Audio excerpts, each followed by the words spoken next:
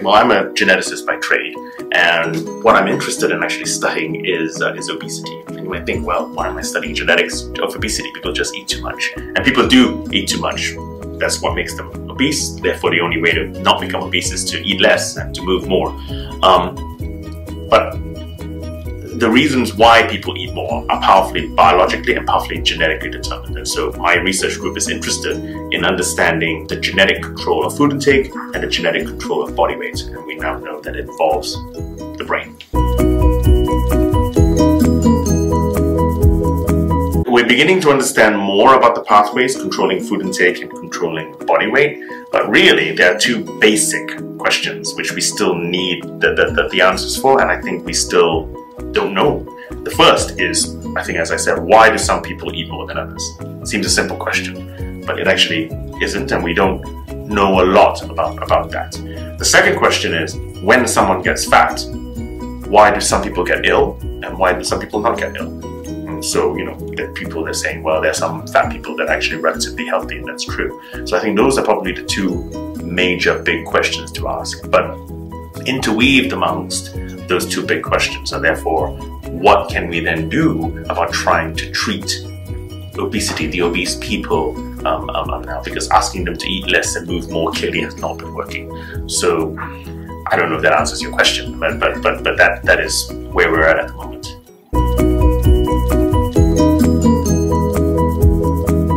The field receives a lot of industry funding. I think we can't complain too much about the level of funding I think the field as a whole involves.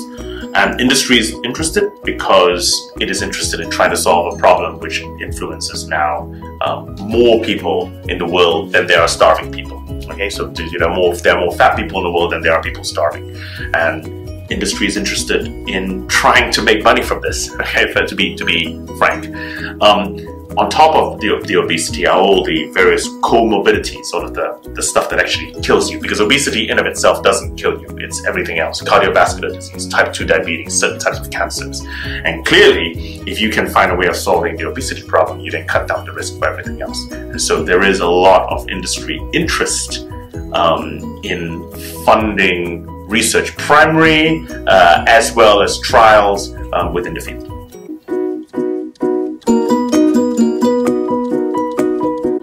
In the past, I think people always thought that industry was the dark side, with the new Star Wars coming out, the dark side. But I think that's kind of foolish, because at the end of the day, we need pharmaceutical industries out there because they're the ones that make us the drugs, and whatever drugs they make. So I think increasingly now, there's a lot of push from the universities, there's a lot of push from institutes that you're actually studying. There's a lot of push from the MRC, which funds the research that I do, for translational research. And the only way to perform translational research is to actually get industry backing, because they can actually bring the amount of money. So we're in a situation now where we're encouraged to interact with industry.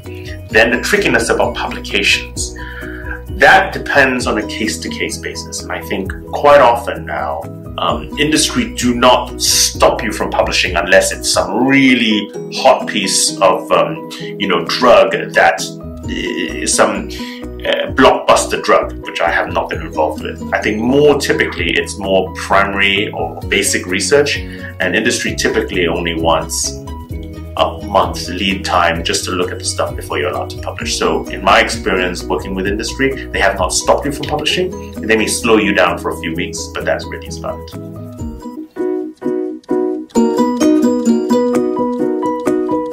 It's not just a trend to publish in open access journals. All the funding bodies that we have require us to publish, if not in open access journals, then at least to provide complete open access to the publications. So for example, the university will now pretty much pay all your open access charges for publication of everything. And if you get something published, so it doesn't matter if you publish it in an open access journal, that still costs money, or in a journal that in of itself is not open access, but the university will pay it to make that article open access. It's now a requirement, otherwise we can't get future funding.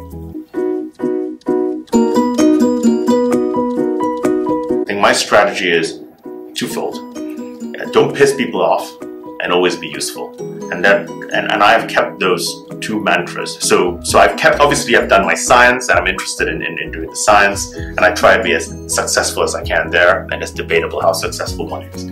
But actually my security and my job security comes from having generally not put anyone's nose out of joint in any severe fashion, but actually being useful, and being useful in the sense of finding myself a technical niche which I actually know a lot about, and I can actually help people about, and I actually set up a core facility. So part of my life is actually running this core facility. So at the end of the day, because I was useful, because I had a technical expertise that was difficult to replace, that is what ensured my job security.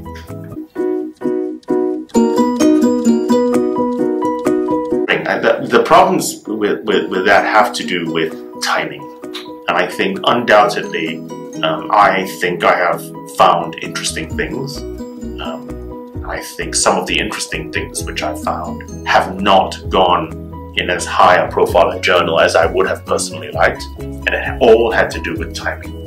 Okay, either a competitor, less so on a competitor, but in a situation where it just was not the right time to produce that data. We did not have the time to wait to get something published, so we had to publish in a lesser journal, for lack of a better term, so that we could actually get the stuff out. So I think there's always a little bit an element of luck when it comes to something like publishing, and I think timing is the biggest thing. Some of the work in which I've tried to publish has been done at a bad time, and not the optimum time for it to be published.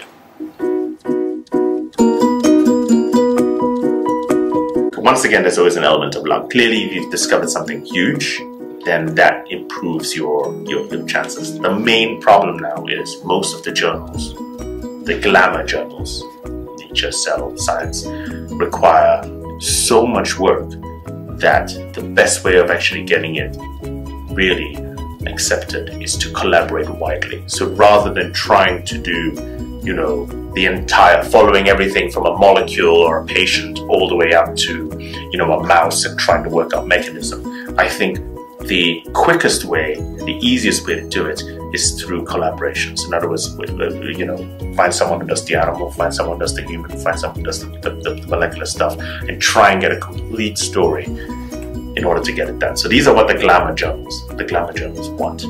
But if you have a story that is less typical, more typical, which means that you have found a mechanism for something, you have identified something else, then I think it's trying to tell the best story you can tell and being realistic about where you aim to actually get it published. I think that's the biggest thing. You have to know, I think, in you, what the market value of that piece, of that paper is. Be honest with yourself.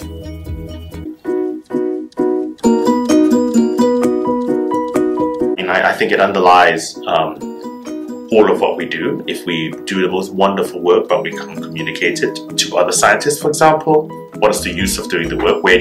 How do you get across? And science communication, you know, spans the field from writing to speaking to any number of different things. So that's science communication to your peers.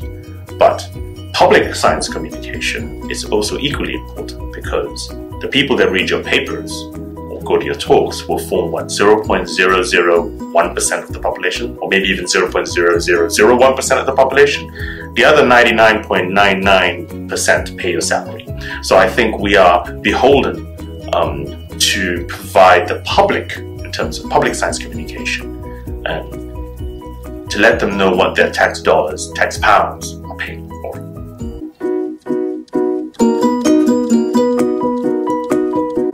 I think you've got to know your audience, okay?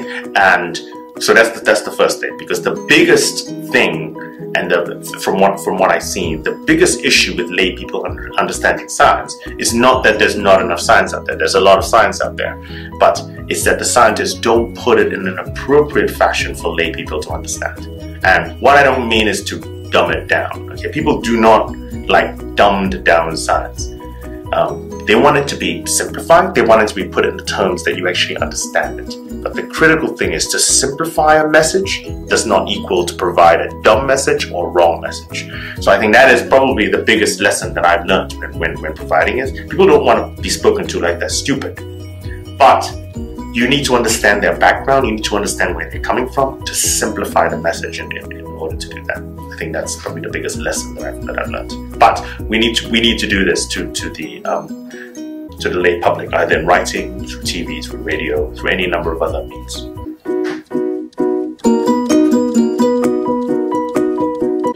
Being media savvy helps in terms of promoting your science, undoubtedly. Okay, so in other words, making sure that if you found something interesting, or if you're going to try and get it published, promoting it is very, very useful. So that it's actually out there. Does it influence its getting published? I don't think so yet. So at the moment, because typically you wouldn't publicize a piece of work until it's close to or it has been published. So it's very useful to publicize it after, so that people know you, people know your work. It may or may not have an indirect effect later when you submit another paper, but that piece of work that is being publicized is unlikely to be influenced by the actual media surrounding it. I think that if you are a high-profile scientist, then you always have a scenario look, because peer review when it comes to publication is not anonymous. Well, no, sorry, the reviewer is anonymous, but the author is not anonymous. So clearly someone with a higher profile name, when a peer reviewer looks and says, "Ooh, I know that person," we're human beings. I think subconsciously it does influence your decision when you actually come to that. In this time of financial austerity, okay, where things are being cut left, right, and center, that we have more and more of a responsibility to communicate our science. So I think science communication to your peers, which has always happened, and to the public, will only increase in its importance. And you're gonna need to have people who are able to do this effectively and clearly if we're gonna continue protecting our science budgets, so that we can continue to actually do the work. If you don't do it, if you drop out of actually trying to convince people that it's actually useful, then people are going to think that the money is going to be better spent on hospitals, on your rail travel, on old people, on any number of other things, rather than some esoteric science that they don't understand. But I do believe that all students, all postdocs, all PIs, I think, need some level of training to be able to understand that this is actually critical and important to do.